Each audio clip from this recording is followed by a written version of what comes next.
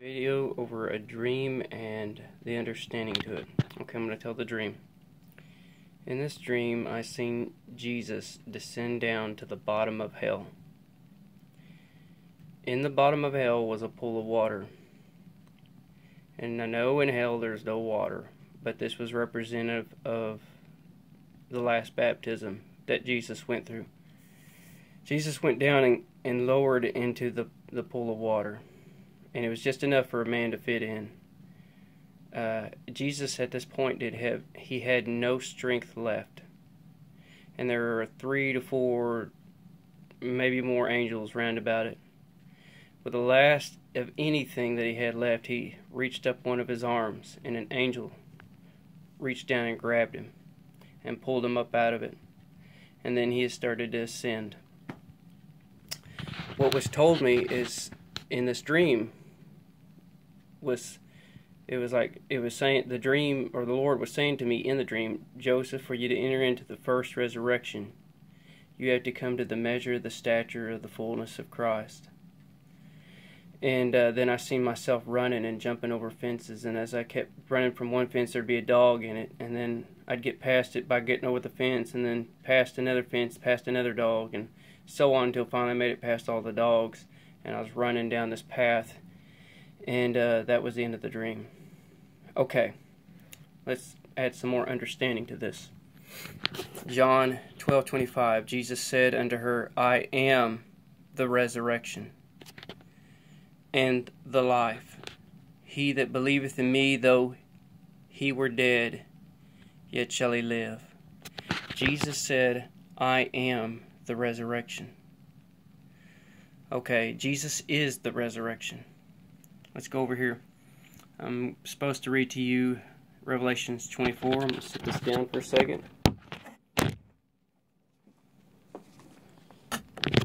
Okay, 24 says, And I saw thrones, and they sat upon them, and judgment was given unto them. And I saw the souls of them that were beheaded for the witness of Jesus, and for the word of God, and which had not worshipped the beast, neither his image, neither had received his mark upon their foreheads or in their hands. And they lived and reigned with Christ 1,000 years. That's 20 verse 4. Here's the rest. 25. But the rest of the dead lived not again until the 1,000 years were finished. This is the first resurrection. Blessed and holy is he that hath part in the first resurrection. On such the second death hath no power. Why? Because they overcame the first death. Remember, the last enemy that we defeat is death. If we defeat the first death, there's no need for the second death, because we've defeated the first one. On such the second death hath no power, but they shall be priests of God and of Christ, and shall reign with him 1,000 years. Hence, reigning is being a king, so priests and kings, and that's what it says at the beginning of Revelations. But you see, it's those who enter into the first resurrection. See, those who don't enter into the first resurrection, there's a chance that the second death has power over them. Because the ones who enter into the first resurrection, they have nothing to worry about. They overcame the first death. And they live and reign with Christ 1,000 years. And the rest of the dead don't live again. They stay in the grave until the white throne judgment. Now I want to say this. If Jesus is the first resurrection, then to enter into the first resurrection, you have to come to the measure of the stature of who Jesus is. You have to come to the measure of the stature of who Christ is. If he is the resurrection, you have to become just like him. You have to become perfect just like him. You have to go through the baptisms that he went through. You want me to prove it? Here it says, Ephesians 4:12. Before this, it talks about the apostles, prophets, evangelists, pastors, and teachers. And they're given 4:12 for the perfecting of the saints, for the work of the ministry, for the edifying of the body of Christ. Here we go. Till we all come in the unity of the faith and of the knowledge of the Son of God, to the knowledge that Jesus had, to the full knowledge of the Son of God, unto a perfect man. See that? Perfect man. Until we become into a perfect man, and to the full knowledge of the Son of God, unto the measure of the stature of the fullness of Christ. We all have to come to that level to enter into the resurrection. Because if Jesus is the resurrection, His stature of who He was, the knowledge of what He had in God, He was perfected, and He was of the fullness of God. If He is the resurrection, we also have to become just like Him. We have to come to the fullness of the measure of the stature of Christ to enter into the first resurrection. Let me take you even further. Hebrews chapter 6. Therefore, leaving the principles, that's the beginning teachings, of the doctrine of Christ. And it doesn't mean leaving, it means going past. The doctrine of Christ, let us go on unto perfection. Let us go on unto perfection. Not laying again the foundation of repentance. Not laying that again, to where we're not repenting from dead works and of faith toward God. We're no longer doing that. We're no longer going back to the foundation of repentance. We're leaving the principles. We're going on into perfection. And here's the furtherance of it. Of the doctrine of baptisms, plural. It's not water baptisms. It's spiritual baptisms we go through. We're learning that doctrine of baptisms as we go through the baptisms. That way we can teach others. And when you go through baptism, you're dying to yourself. Like Paul said, I die daily. And to enter into that resurrection, you're going to go through many deaths and greater deaths and then greater deaths until finally you're getting to that burning fire that's cleansing you from all unrighteousness when you're entering into them last baptisms. And it's burning out all sin. And of laying on of hands.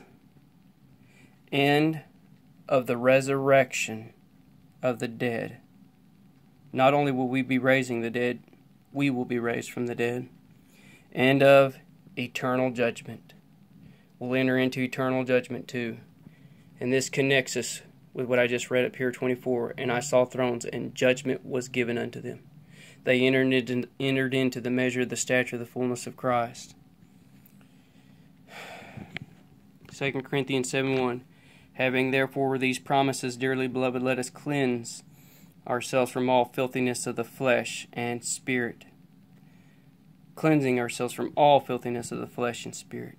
Perfecting holiness. Holiness is above righteousness. You go from righteousness to holiness. But we're perfecting that last state of holiness. Perfecting holiness in the fear of God. Yes, we fear God. We don't just reverence Him. God can kill you. Know that for a surety. Hebrews 4:1. Let us therefore fear, lest a promise being left us of entering into His rest, any of you should seem to come short of it. Do you hear that? There's a promise being left you of entering into His rest. The rest is that resurrection.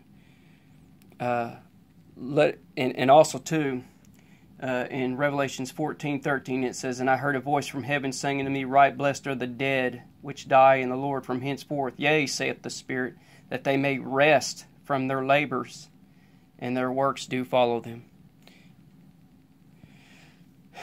Let us therefore fear, lest a promise being left us of entering into His rest, any of you should seem to come short of it.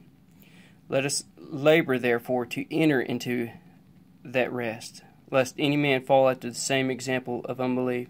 See, these people who are teaching grace and not of works, they're wrong, because what they don't understand is that works were the works of the law Paul was talking about.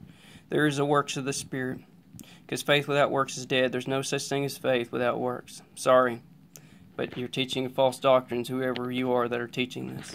All the verses of the Word of God point in the same direction, and they agree with one another. If faith without works is dead, and we do labor to enter into that rest, it's just not, we don't go by our own works, we don't go by the works of the law, but the works of the Spirit. So we have to learn the works of the Spirit. We have to become in obedience unto God, and let His Spirit move through us. In Matthew 5:48, Be ye therefore perfect, even as your Father which is in heaven is perfect. And some people say, well, in the Greek, perfect means mature. Well, it would still mean the same thing, because if ye be ye therefore mature, even as your Father which is in heaven is mature. Because I've looked it up in the Greek, and both of them words, perfect, mean if they meant mature, then you're still equal with God, which is still perfection. So you're not getting past that one. James 2:20, faith without works is dead. And it says it in 2:26 as well. Just want to leave you with that. God bless.